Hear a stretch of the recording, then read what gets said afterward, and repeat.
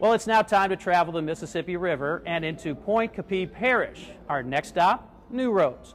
French-Canadian explorers led by Iberville traveled the Mississippi back in 1699. Thanks to a shortcut in their travels, they created the foundation of this settlement. Discovering and preserving history of the community of New Roads is a time-honored tradition. The family of New Roads native and author Brian Costello goes back 11 generations, and he's taken note of it. In fact, reams of notes. Brian, how many books on Pointe Coupee history have you written? 16. 16? That's quite a lot. Well, there's a lot of water in the well.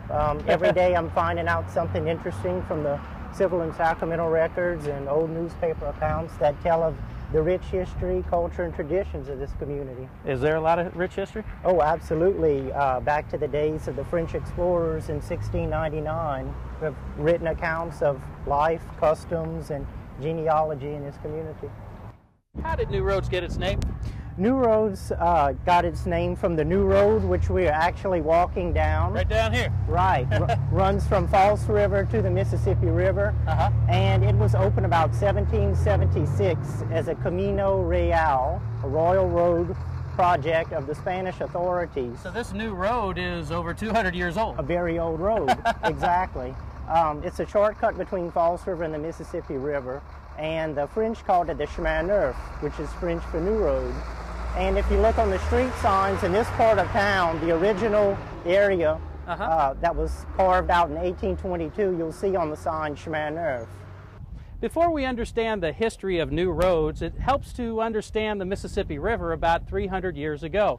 Back around 1700, this was the Mississippi River, but it changed course. And the current body of water here that is now cut off is known as False River. By the early 1700s, the new road that connected False River to the Mississippi River was the foundation to this new settlement. This was a huge trail for commerce? Right. Of course, it was a dirt road until 1918. It was graveled at that point and paved in 1931.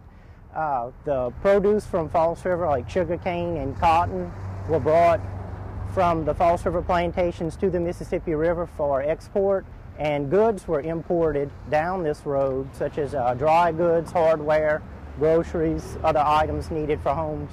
Over the early years of the 20th century, the new road of New Roads changed from a dirt trail to a gravel top and then paved by 1931.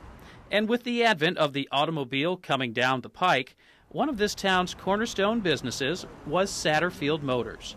O.J. Bello's dad, O.J. Sr., worked there after moving his family in from Muncie, Louisiana.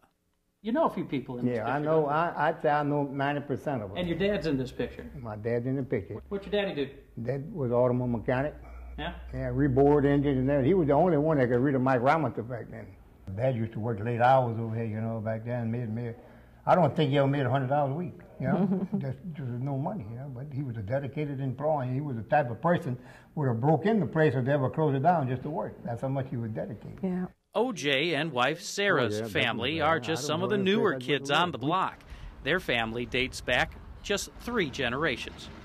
We have 8 children, so now we have almost 21 grandchildren. So most of them live here and they're happy. I mean, it's an old town. They could go on the river and enjoy fishing. Graduated from Porter's High School. I got married in St. Mary's Church, and my first job was in the courthouse. So I've been on the streets of New Roads for a long time. But I'm glad we stayed. How about you? Glad you stayed? Oh, yeah, definitely. I don't know any place I'd want to live. We talked about moving in one time, and then I rode around looking for another place. And I told her, I said, you know what? I said, we'll never find what we have here. I got 3 acres of land, place belongs to me. You know, all my kids live here, so why would I want to leave, you know? Somewhat comforting to know that you've had ancestors that have lived here for 10 and 11 generations, and that's a long time. That's saying a lot. And you can say that for people of North American Indian ancestry, you know, European ancestry, and African ancestry. we've all been here that long, and that's pretty interesting when you think about it. Over the past 3 centuries, it's not just the Mississippi River that changed course. The name of the town changed numerous times. This community went by the names of St. Mary, named after the town's first church, built in 1823. It was also named False River, Louisiana. But by 1879, it was named New Roads for good. The town's first Mardi Gras ball was held 2 years later, and the New Roads celebrations are the oldest Mardi Gras traditions in Louisiana outside of New Orleans. To many folks in Louisiana, this community has been considered off the beaten path. But these days, it is retirees making a new path for New Roads as the number of waterfront retirement homes continues to grow. It's being near the water here, for me, I guess, always. And like I said, it's not essential I ever get on it again in my life, but it's essential that I see it every day. It's a real sort of spiritual trip, you know, the sunrise and the sunset and the moonrise and the moonset. The natural beauty, the traditions, and the family roots deeper than the front lawn live oaks is what makes this area a Louisiana jewel. It's an undeniable truth of this town that sits along the False River.